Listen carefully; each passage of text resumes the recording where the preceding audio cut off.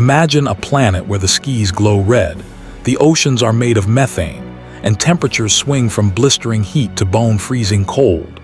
Could such a place actually harbor life? For decades, scientists have been asking that very question. And today, thanks to powerful telescopes and daring missions, we're beginning to glimpse worlds so strange they almost feel like science fiction. Take Titan, Saturn's largest moon.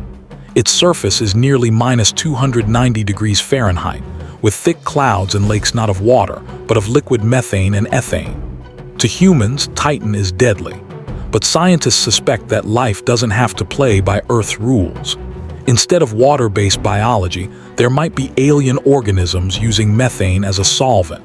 Completely different chemistry, but still alive in its own way.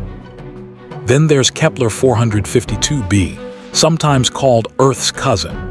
It's a rocky world orbiting a star similar to our Sun, and it sits in the habitable zone, the region where liquid water could exist. If Kepler 452b has oceans, an atmosphere, and a stable climate, it might be the kind of place where life could emerge and evolve just as it did here. But some of the most intriguing candidates are found in the TRAPPIST-1 system, just 40 light-years away. One planet in particular, TRAPPIST-1e, is about the size of Earth and may have a thick protective atmosphere. That shield could block deadly radiation from its red dwarf star, creating conditions where life, at least microbial life, might stand a chance. And here, where it gets fascinating. On Earth, life doesn't just survive in cozy environments. Microbes flourish in boiling acid pools, in frozen tundras, in the crushing depths of the Mariana Trench, even inside solid rock kilometers underground. These organisms, called extremophiles, prove that life can adapt to conditions we once thought impossible. If it can happen here, why not on a distant planet with alien chemistry? The search for life is no longer just about finding another Earth.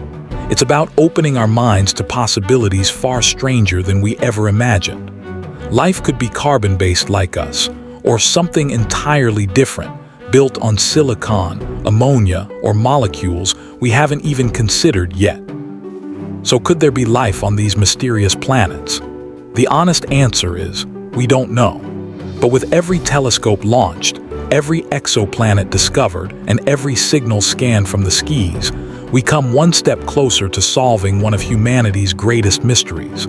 Are we truly alone in the universe, or is life waiting out there, hidden on worlds stranger than our dreams?